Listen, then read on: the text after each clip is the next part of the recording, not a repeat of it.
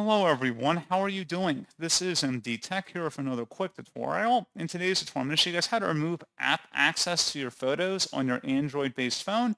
So whether it's a Samsung Galaxy, Google Pixel, or another Android-based operating system, in today's tutorial I have you covered. And without further ado, let's go ahead and jump right into it. So all you have to do is swipe up on your home screen and select the Setting Gear button. And then you want to scroll down and select the Security and Privacy tile. And then scroll down again underneath Privacy, and you want to select Privacy Controls. And then select the Permission Manager tile up at the top. Scroll down and select the Photos and Videos tile.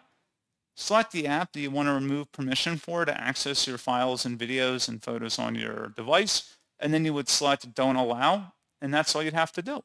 So pretty straightforward process, guys, and as always, thank you for watching. I do hope that I was able to help you out, and I do look forward to catching you all in the next tutorial. Goodbye.